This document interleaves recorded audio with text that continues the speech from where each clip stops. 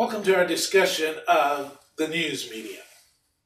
A recent Gallup poll showed that 60% of Americans distrust the news media. They don't feel like the media reports the news fully, accurately, nor fairly.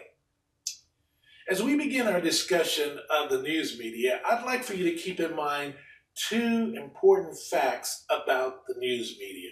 They are key to understanding the news media. Number one, their survival requires profits. Yes, I said profits. Their survival requires profits. We don't like to think that they are in it for altruistic motivation, but the fact is that they are in business to make money. Secondly, profits require ratings or viewership or distributions. So they've got to keep that wheel turning, keep the production going so that they can make the profit, and they have to make the profits, and the profits require a large distribution of their product.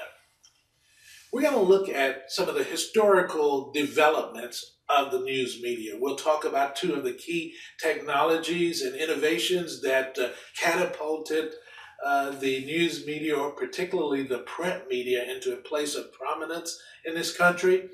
We'll look at the time of yellow journalism, which was soon replaced by objective journalism, which seems to now be replaced by, once again, yellow journalism. We'll talk about the alliance between journalism and politics. You know, politics it's an important part of our society, and journalists have played an important part in the propagation of political messages. They've served a number of functions, one being the signaling function. There was also the common carrier function, the watchdog function, as well as the partisan function. And we'll take a look at each of those functions of journalism as it relates to politics. And then we'll conclude by looking at the current news audiences and the division of those audiences. We'll talk about the partisan divide as well as the information divide. With that introduction, let's take a look at the news media today.